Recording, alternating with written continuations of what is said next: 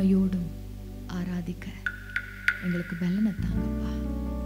ஹல்லேலூயா, ஹல்லேலூயா. சிறுமையும் எளிமையுமான என்மேல் நினைவாயிருப்பவரே,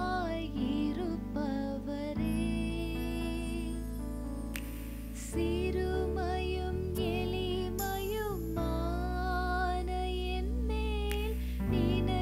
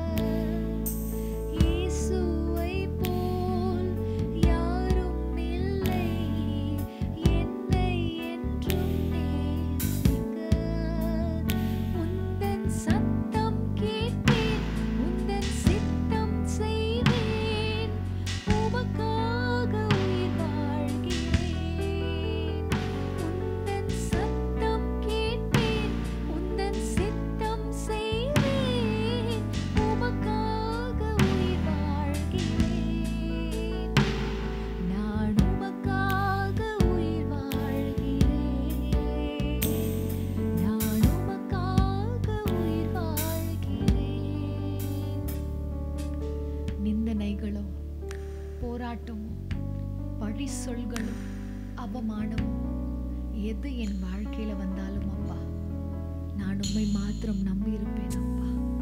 நான் உம்மை மாத்திரம் நம்பி இருப்பேன்.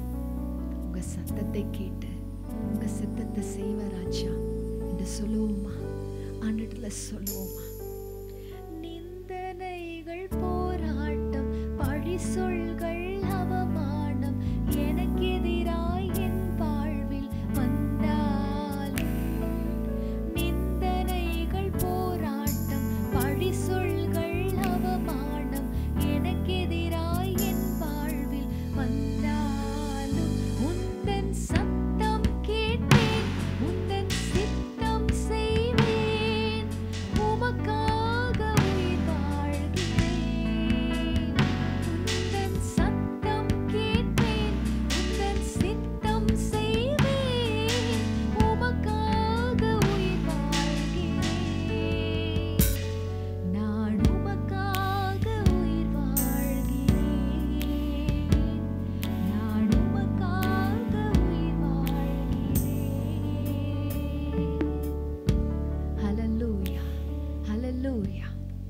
அப்பா, இந்த உலகத்துல ஆண்டவரே, நாங்க எங்க போனாலும், நாங்க எங்க சென்று போனாலும் அப்பா, உங்க பிரசன்னத்துல இருக்கிற ஒரு சந்தோஷம், உங்க பிரசன்னத்துல இருக்கிற ஒரு சமாதானம் எங்களுக்கு கிடைக்காது ராஜா.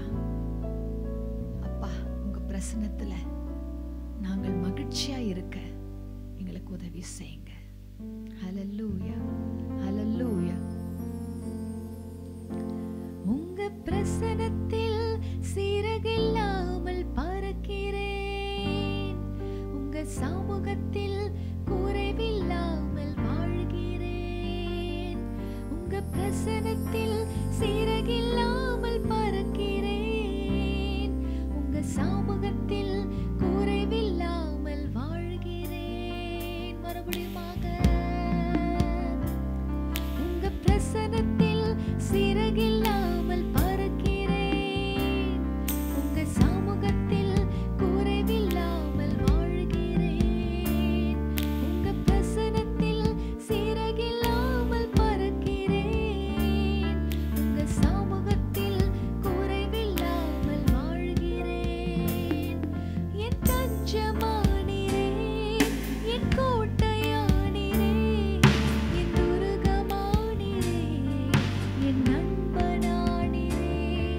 என் தஞ்சமானீரே, என் கோட்டையானீரே, என் துருகமானீரே, என் நண்பனானீரே.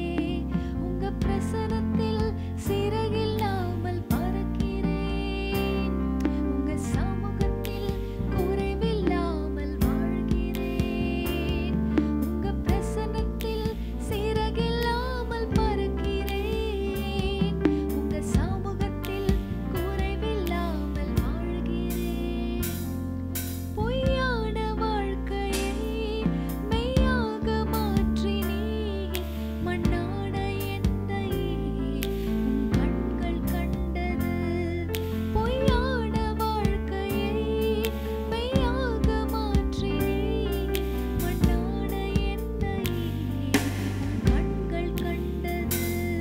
உங்க பிரசன்னத்தில் சிறகில்லாமல் பறக்கிறேன். உங்க சமூகத்தில் குறைவில்லாமல் வாழ்கிறேன். உங்க பிரசன்னத்தில் சிறகில்லாமல் பறக்கிறேன். உங்க சமூகத்தில் குறைவில்லாமல் வாழ்கிறேன். ஆமாப்பா, உங்க பிரசன்னத்துல எங்களுக்கு குறை இல்லை ராஜா. உங்க பிரசன்னத்துல எப்பொழுதும் ஆனந்த களிப்பு ராஜா. ஹல்லேலூயா. உம்மை ஆராதிக்கிறோம் பரிசுத்தரே. உம்மை ஆராதிக்கிறோம் ஐயா. உம்மை ஆராதிக்கிறோம் அப்பா. ஹல்லேலூயா, ஹல்லேலூயா. அடுத்த பாட போகிற இந்த பாடல் கர்த்தர் ஒரு இக்கட்டான சூழ்நிலையில எனக்கு தந்த ஒரு பாடல். நீர் என் ரட்சிப்பும் என் கேடகமும் என் துருகமும் என் நம்பிக்கையுமாய் இருக்கிறீர் என்று. ஹல்லேலூயா, ஹல்லேலூயா. அவரை துதிப்பது மாத்திரமே நம் வாழ்க்கையில் குறிக்கோளாய் வைத்துக் கொள்வோம். ஹல்லேலூயா. இந்த பாடி முடித்த பிறகு என்னோட கூட சேர்ந்து இந்த பாடலை நீங்க பாடுங்க. ஹல்லேலூயா.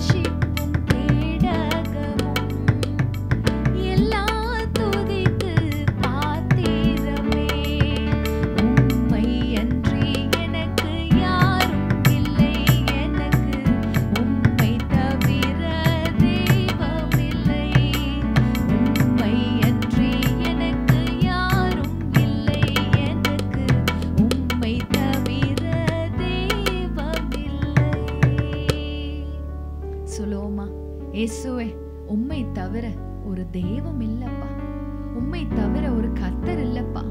எங்களை விடுவிக்கிற கர்த்தர் நீர் மாத்திரமே ராஜா.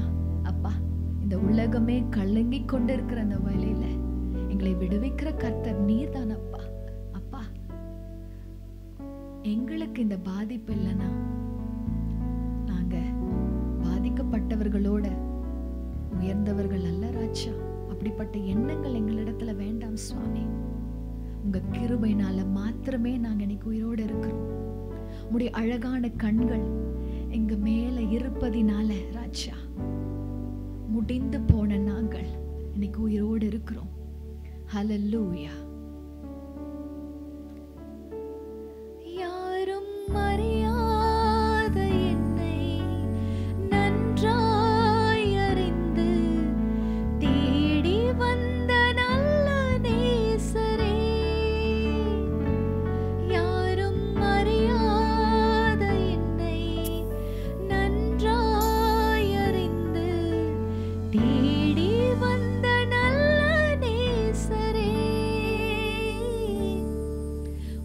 அழகான கண்கள் என்னை கண்டதாலே முடிந்ததென்று நினைத்த நான் உயிர் வாழ்கின்றேன். அழகான கண்கள் என்னை கண்டதாலே முடிந்ததென்று நினைத்த நான் உயிர் வாழ்கின்றேன்.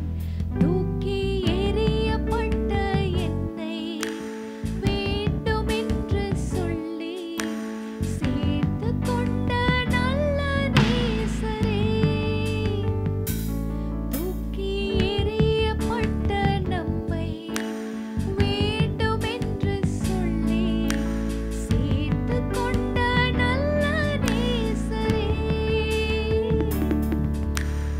அழகான கண்கள் என்னை கண்டதாலே முடிந்ததென்று நினைத்த நான் உயிர் வாழ்கின்றேன்.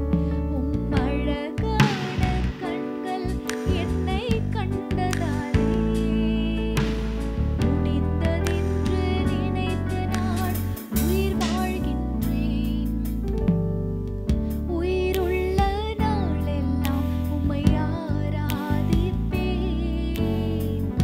உயிரான இயேசுவை ஆராதிப்பேன். உயிருள்ள நாளெல்லாம் உம்மை ஆராதிப்பேன். உயிரான இயேசுவை ஆராதிப்பேன். ஆராதிப்பேன் அப்பா, ஆராதிப்பேன் இயேசுவை ஆராதிப்பேன். தூயரை ஆராதிப்பேன். ஆராதிப்பேன் அப்பா, ஆராதிப்பேன் இயேசுவை ஆராதிப்பேன்.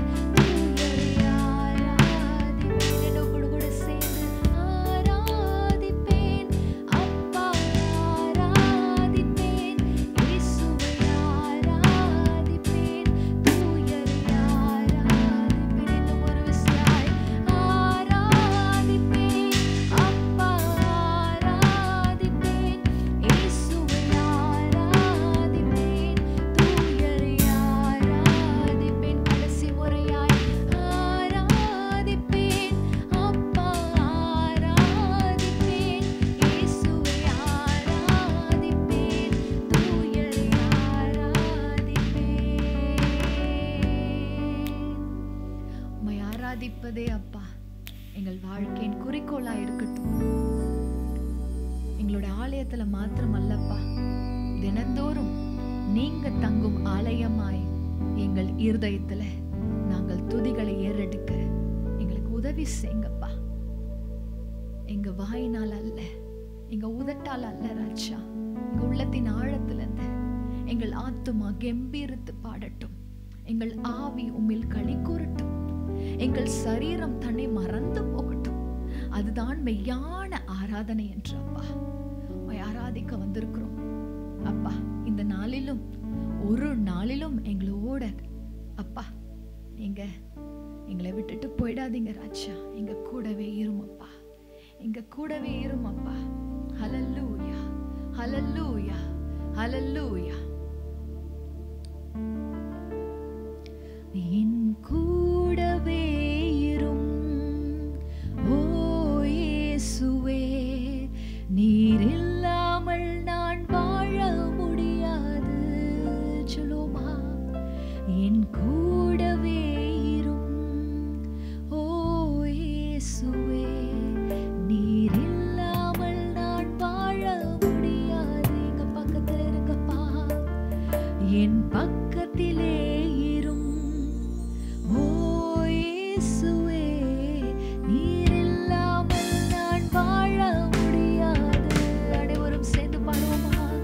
என் கூடவே இரும் ஓ இயேசுவே, நீர் இல்லாமல் நான் வாழ முடியாது.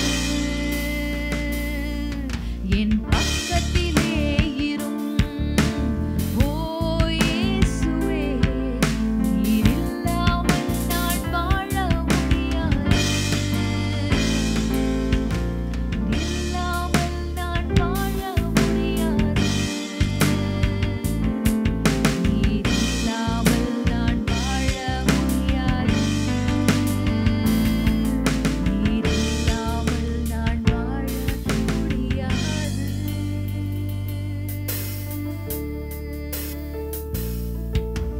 காயப்பட்ட நேரத்தில் நீர் தகப்பனானீரே, கண்ணீர் சிந்தும் நேரத்தில் என் தாயுமானீரே. காயப்பட்ட நேரத்தில் என் தகப்பனானீரே, கண்ணீர் சிந்தும் நேரத்தில் என் தாயுமானீரே. என் அப்பாவும் நீரே, என் அம்மாவும் நீரே, எனக்கு எல்லாமே நீங்க தானப்பா. என்னோட கூட சேர்ந்து சொல்லுங்க. என் அம்மாவும் நீரே, என் அப்பாவும் நீரே, எனக்கு எல்லாமே நீங்க தானப்பா. என் கூடவே இரும் ஓ இயேசுவே, நீர் இல்லாமல் நான் வாழ முடியாது. என் பக்கத்திலே இரும் ஓ இயேசுவே, நீர் இல்லாமல் நான் வாழ முடியாது. நீர் இல்லாமல் நான் வாழ முடியாது. ஹல்லேலூயா, ஹல்லேலூயா. ஆமாண்டவரே, நீங்க இல்லாம எங்கனால ஒரு நாள் வாழ முடியாது. எங்களை விட்டு பிரியாத நேசர் அப்பா, உங்களை நாங்கள் தெரிந்து கொண்டு இருக்கிறோம். எங்கள் தெய்வமாய் எங்களோடு எப்பொழுதும் கூட இரும். எங்களை பலப்படுத்தும், எங்களை ஆசீர்வதியும் அப்பா. ஹல்லேலூயா. உமக்கு மாத்திரம் மகிமை செலுத்துகிறோம். ஆமென், ஆமென், ஆமென். கர்த்தர் நல்லவர், அவர் கிருபை என்றும் உள்ளது. உங்களை எல்லாரையும் இயேசு கிறிஸ்துவின் நாமத்துல நான் வாழ்த்துகிறேன். இந்த பேண்டமிக் சிச்சுவேஷன்ல, இந்த உலகமே கலங்கி கொண்டு இருக்கிற வேளையில சில விசுவாச வார்த்தைகளை உங்களோடு கூட நான் பகிர வந்திருக்கிறேன். ஹல்லேலூயா. கர்த்தருடைய நாமத்துக்கே மகிமை உண்டாவதாக.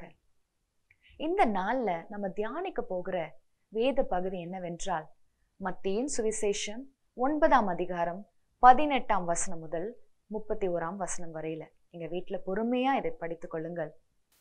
இந்த பகுதியில வருகிற 4 கதாபாத்திரங்களை குறித்து தான் நம்ம இன்னைக்கு தியானிக்க போகிறோம். ஹல்லேலூயா. முதலாவதாக ஒரு தலைவன். அந்த தலைவன் ஆண்டவருடைய பாதப்படியில வந்து, இயேசு கிறிஸ்துவின் பாதப்படி என்ற வந்து அவர் பணிந்து அவர் சொல்லுகிற ஒரு காரியம், இயேசுவே, என் மகள் இப்பொழுது மரித்து போயிருக்கிறா.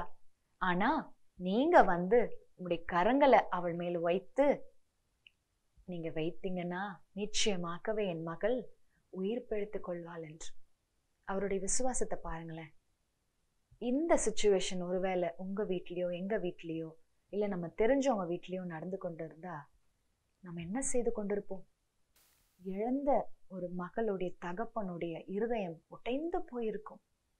அவங்க வீட்டுல இருக்கிற சூழ்நிலை எல்லாம் எல்லாரும் கலக்கத்தோட புலம்பிக் கொண்டு அழுகையில ஒருவர் யாரையும் தேற்ற முடியாத ஒரு சூழ்நிலை இருக்கும். நிதானத்தை அவங்க இழந்து போயிருப்பாங்க. ஆண்டவரே, இவ்வளோ சீக்கிரம் என் மகளை எடுத்துக்கொண்டீங்களே என்று எல்லாரும் புலம்பிக் கொண்டு இருந்திருப்பாங்க. ஆனா இந்த தலைவன் நிச்சயமாகவே செல்வாக்கு நிறைந்தவனா இருந்திருப்பான். அவன் நிறைய மருத்துவர் இடத்துல போயிட்டு தன் மகளுக்கு சில மருத்துவத்தை அவன் செய்ய முடியும். ஆனா அவன் செய்த ஒரு காரியம், அவன் இயேசுவின் பாதப்படி அண்டை பணிந்து அவன் ஓடி இயேசுப்பா, என் மகளை காப்பாத்துங்க, என் மகள் மரித்து போய்விட்டாளே என்று அவன் அழுது கொண்டு வரவில்லை. அவன் நிதானமாக விசுவாசத்துடன் இயேசுவின் பாதப்படியில பணிந்து கொண்டான். அவன் பணிந்து கொண்டு அவன் சொன்ன ஒரு காரியம், இயேசுவே நீங்க வாங்க, உடைய கரங்களை வைங்க, என் மகள் உயிர் இழுத்து கொள்வாள் என்று. ஹல்லேலூயா, ஹல்லேலூயா. இரண்டாவது கதாபாத்திரம் யார் நம்ம பார்க்க போகிறோம்னா, இயேசு அந்த இடத்துல இருந்து இப்ப புறப்பட்டு போகிறார் தன்னுடைய சீஷர்களோடு. இரண்டாவது சந்திக்கிற ஒரு கதாபாத்திரம் அந்த உதரப்போக்கு இருந்த 12 வருடம் வியாதியின் படுக்கையில இருந்த அந்த ஸ்திரீ குறித்துதான். மாதம் ஒரு பெண்ணுக்கு வருகிற இந்த வயிறு வலியோ இல்ல இந்த உபத்திரமான அந்த நேரமோ எப்படி இருக்கும் என்று இதை பார்த்து கொண்டிருக்கிற ஒரு பெண்மணிக்கும் தெரியும். 12 வருஷமா ஒருத்தங்களுக்கு இப்படிப்பட்ட ஒரு கஷ்டம் நேரிட்டால் அவங்களுடைய இருதயம் எப்படி இருக்கும்? அவங்களை தேற்றுவதற்கு யாரும் இல்லை. அவங்களை தீட்டென்று அவங்கள உதாசனப்படுத்தி அவங்களை ஒதுக்கி வைத்திருப்பாங்க. ஆனா அவங்க இருதயத்துல இருந்த ஒரே ஒரு காரியம் என்னவென்றால், வசனம் சொல்லுகிறது, அவள் இருதயத்தில் எண்ணிக்கொண்டு இருந்தாள். என்ன எண்ணிக்கொண்டிருந்தாலாம்? இயேசுவின் வஸ்திரத்தை நான் தொட்டால் நிச்சயமாகவே நான் சுகத்தை பெற்றுக்கொள்ளுவேன். இதுதான் அவளுடைய விசுவாசம். இயேசு தனியாக போகவில்லை. தன் சீஷர்களோடு போகும்போது வஸ்திரத்தை தொட்ட மாத்திரம் அவளுடைய வியாதியின் படுக்கை மாறினது. ஹல்லேலூயா. கர்த்தர் அவளுக்கு அந்த நாளிலே சுகத்தை தந்தார். அவர் சொல்லுகிற ஒரு காரியம், விசுவாசம் உன்னை ரட்சித்தது என்று. ஹல்லேலூயா. இதுதான் இரண்டாவது சம்பவம். மூன்றாவது நபர் யார் என்றால், ஹல்லேலூயா, 2 குருடர்கள். அவர்கள் இயேசு இடத்துல சொல்லுகிற ஒரு காரியம், இயேசுவே இயேசுவே, தாவீதின் குமாரனே, என்மேல் மனம் இறங்கும். அவர்கள் 2 பேரும் என்ன கேட்கணும் என்று அவர்களுக்கு தெரியல. அவங்க கேட்டதெல்லாம், தாவீதின் குமாரனே, எனக்கு மனம் இறங்கும் என்று கேட்கும் போது இயேசு அவங்களை பார்த்து சொல்லுகிற ஒரு வார்த்தை, நான் உங்களை சுகப்படுத்துவேன், நீங்க விசுவாசிக்கிறீங்களா என்று. அதை கேட்ட மாத்திரம் அவர்கள் ஆம் ஆண்டவர் என்று சொல்லும்போது ஆண்டவர் அவர்களுடைய கண்களை தொட்டு அந்த நாளிலே சுகத்தை அளித்தார். ஹல்லேலூயா, ஹல்லேலூயா. இப்படிப்பட்ட ஒரு காரியத்தை நீங்களும் நானும் நிச்சயமாகவே அனுபவித்துக் கொண்டிருப்போம். இந்த கடைசி பகுதியில் அந்த 4 பேருடைய விசுவாசத்தை குறித்து நான் உங்களுக்கு இன்னும் விளக்கமாய் சொல்லுகிறேன். இந்த கடைசி கதாபாத்திரத்தை மாத்திரம் பார்க்கலாம். சில பேர் இயேசு இடத்துல பிசாசினால அவதிப்படுகிற ஒருத்தனை கூட்டிட்டு வந்தாராம். அவனால பேச முடியாத ஒரு நிலைமை. அவன் ஒரு ஊமையனாய் இருந்தான். ஆண்டவர் அவர்கள் அந்த மகனை அவரிடத்துல கூட்டி வந்த பிறகு ஆண்டவர் பிசாசை தன்னுடைய அதிகாரத்தினுடன் துரத்தி அந்த நாளிலே அவனுக்கு விடுதலை தந்தாராம். ஹல்லேலூயா. இந்த 4 பேரை நம்ம இப்ப பார்த்தோம். இந்த 4 பேருடைய விசுவாசம் எப்படி இருந்தது, எப்படி இருக்கிறது, இதுல உங்களுடைய விசுவாசம் எப்படி இருக்கிறது என்றுதான் இன்னைக்கு நம்ம தியானிக்க போகிறோம். முதலாவதாக அந்த தலைவனுக்கு இருந்த விசுவாசம் பார்த்தீங்கன்னா இயற்கைக்கு அப்பாற்பட்டது. It was super natural. ஒரு மரித்தவன் உயிரோடு எழும்புகிற ஒரு காரியம் அப்போ ஒரு சாதாரணமான ஒரு காரியம் இல்லை. இன்றைக்கும் அது சாதாரணமான ஒரு காரியம் இல்லை. ஆனா அவனுடைய விசுவாசம் எப்படி இருந்தது? It was super natural. இயற்கைக்கு அப்பாற்பட்ட ஒரு விசுவாசம் அந்த தலைவன் கொண்டிருந்தான். அதே போல ஒருவேளை உங்களுடைய விசுவாசம் இருந்தால் நிச்சயமாகவே கர்த்தர் சொன்னதை செய்து முடிப்பார். அவன் என்ன சொன்னான்? மகளை தொட்டால் நிச்சயமாகவே அவள் உயிர் பிழைப்பாள் என்று. அதே போல இயேசு கிறிஸ்துவும் அந்த மகளை தொட்டார். அந்த நாளிலே அந்த மகள் எழும்பி உயிரோடு உட்கார்ந்தாராம். ஹல்லேலூயா. அதே போல ஆண்டவர் நிச்சயமாய் எனக்கு இதை செய்வார் என்று நீங்க விசுவாசிச்சீங்கன்னா அது நடக்கும். மத்தேயு 21:21 என்ன சொல்லுகிறது? கடுகளவு விசுவாசம் உங்களிடத்துல இருந்தா மழையை பார்த்து பென்று போனா அது போகும் என்று. இதுக்கு உதாரணமாக நான் சிறு பிள்ளையா இருக்கும் போது ஒரு சம்பவத்தை நான் படித்தேன் ஒரு புத்தகத்துல. அது என்னவென்றால், ஒரு சின்ன பிள்ளை அவங்க ஹாஸ்டல்ல இருக்கிறாங்க. ஹாஸ்டல்ல இருந்து நிறைய வேத பாரர்கள் வந்து அவங்களுக்கு பைபிள் டீச் பண்ணி சில வசனங்களை போதித்து கொண்டு இருந்தாங்களாம். அப்பொழுது இந்த மத்தேயு 21:21 அவங்க சொல்லி அந்த பிள்ளைக்கு அந்த வசனத்தை புரி வச்சாங்களாம். அப்ப அந்த சின்ன பிள்ளைக்கு ஒரே கேள்வியாம், விசுவாசம் கடுகளவு இருந்தா நான் நம்பினா நிச்சயமாய் இந்த மலை போகுமா, அந்த இடத்துல இருந்து மூவ் ஆகுமா என்று அவளுக்கு ஒரே ஒரு கேள்வி, இது நடக்குமாவென்று. ஆனா அவளுக்கு அந்த வசனத்து மேல ஒரு விசுவாசம், எப்படியாவது நான் இதை நம்ப போறேன், ஆண்டவர் இதை செய்வார் என்று நான் விசுவாசிக்கிறேன் என்று அந்த மக்கள் என்ன செய்தாலாம், லீவ்ல அவங்க வீட்டுக்கு வெக்கேஷனுக்கு வரும்போது அவங்க வீட்டுக்கு பின்புறம் இருக்கிற ஒரு மலையை பார்த்து, மலையே இயேசு நாமத்துல நான் விசுவாசத்துடன் கேட்கிறேன், இங்கிருந்து பெயர்ந்து போ என்று சொல்லிக்கொண்டே இருந்தாலாம். அந்த லீவ்ல 20 நாள் முழுவதும் அவ செய்த காரியம் இதுவா இருந்தது. ஹல்லேலூயா, ஹல்லேலூயா. உங்களுக்கும் எனக்கும் இது சொல்லும் போதே ரொம்ப சிரிப்பு வருது இல்ல? நிச்சயமாகவே அப்படிப்பட்ட ஒரு காரியம் அந்த சின்ன பிள்ளையோட விசுவாசத்தை கர்த்தர் என்ன செய்தார்னு பார்ப்போமா? அவள் ஜெபித்து ஜெபித்து ஜெபித்து ஜெபித்து லீவ் முடிந்தவுடன் அவளுடைய ஹாஸ்டலுக்கு திரும்பி போனாலாம். அடுத்த வருடம் அவ வீட்டுக்கு வெக்கேஷனுக்கு வரும்போது பின்புறம் இருக்கிற அந்த மலை உண்மையாகவே காணவில்லை. ஹல்லேலூயா. கர்த்தர் பெரிய காரியங்களை செய்தார். என்ன ஆச்சுன்னா, நம்மளுடைய மகாபலிபுரத்துல நம்மளுடைய கடல் பகுதி, இந்த வேவ்ஸ் ரொம்ப ஸ்ட்ராங்கா இருந்ததுனால சில பாறைகளை அங்கங்க வைக்க வேண்டும் என்று அந்த மலையை தான் வெட்டி அந்த இடத்துல போய் பதித்தார்களாம். ஹல்லேலூயா. அந்த மக்களுடைய விசுவாசம், உண்மையான விசுவாசத்தை கர்த்தர் அங்கீகரித்தார். மலையை பென்று போன்னு சொல்லும் போது நிச்சயமாக அது பென்று போகும். என் வாழ்க்கையில நம்ப முடியாத சூழ்நிலைன்னு ஒண்ணு இருந்தாலும் நீங்கள் அதை விசுவாசித்தால் நிச்சயமாகவே இயேசு கிறிஸ்து உங்கள் வாழ்க்கையிலே அதை செய்து முடிப்பார். ஹல்லேலூயா. முதலாவது அந்த தலைவன் இடத்துல பார்த்தது இயற்கைக்கு அப்பாற்பட்ட விசுவாசம், that is super natural faith. இரண்டாவது காரியம், அந்த பெரும்பாடுள்ள ஸ்திரீ தன் இருதயத்துல தான் அவங்க எண்ணிக்கொண்டாங்களாம், இயேசுவின் இடத்துல போய் அவருடைய வஸ்திரத்தை தொட்டால் நிச்சயமாய் சுகமா ஆயிடுவோம் என்று. நீங்களும் நானும் நிறைய ப்ரேயர் மீட்டிங்ஸ்க்கு போயிருப்போம், க்ரூசேட் மீட்டிங்ஸ்க்கு போயிருப்போம். அங்க போகும் போதெல்லாம் சில பேர் வியாதியோட, கஷ்டத்தோட, வெளியே சொல்ல முடியாத வேதனைகளோட அவங்க வந்திருந்தாங்கன்னா அவங்க என்ன செய்வாங்க தெரியுமா? அவங்க இருதயத்துல அழுது கொண்டு, அப்பா எனக்கு இது செய்வீங்களா, இந்த சூழ்நிலை மாறுமா என்று அவங்க இருதயத்துல விசுவாசத்துடன் அவங்க ஜெபிக்கிற ஜெபத்தை அந்த நாளிலே ஆண்டவர் நிச்சயமாக பூர்த்தி செய்வாராம். அந்த பெரும்பாடுள்ள ஸ்திரீ இருதயத்துல மாத்திரம்தான் யோசிச்சாங்க. அப்படிப்பட்ட இருதயத்துல யோசிக்கிற உண்மையான விசுவாசத்தை இந்த இரண்டாம் நபர் இடத்துல நாம் பார்க்கிறோம். மூன்றாவதாக நாம் பார்த்திருந்த 2 குருடர்கள், அவர்களுக்கு எப்படி ஜெபிக்கணும், எப்படி கேட்கணும், எப்படி விசுவாசிக்க வேண்டும் என்று தெரியல. ஹல்லேலூயா. அவர்கள் செய்த ஒரே ஒரு காரியம், தாவீதின் குமாரனே எனக்கு மனம் இறங்கும் என்று மாத்திரமே.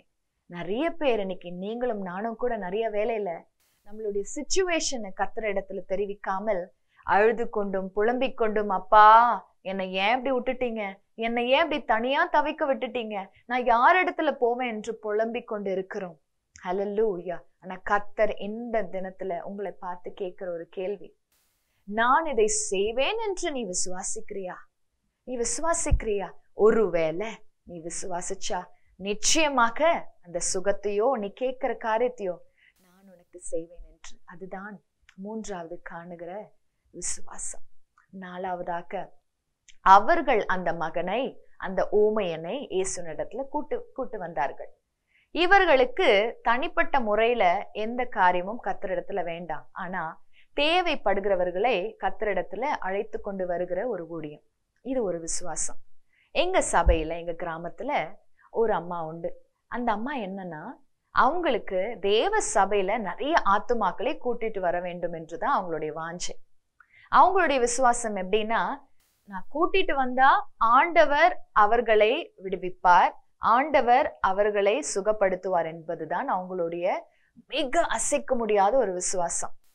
அதே மாதிரி அவங்க விசுவாசத்தின்படியே யாரெல்லாம் எங்க சபைக்கு அவங்க அழைத்து கொண்டு வந்தார்களோ இந்த தினத்துல அவர்கள் எல்லாம் விடுதலை பெற்றுக்கொண்டு இயேசுவின் நாமத்தை உயர்த்தி கொண்டு இருக்கிறார்கள். ஹல்லேலூயா.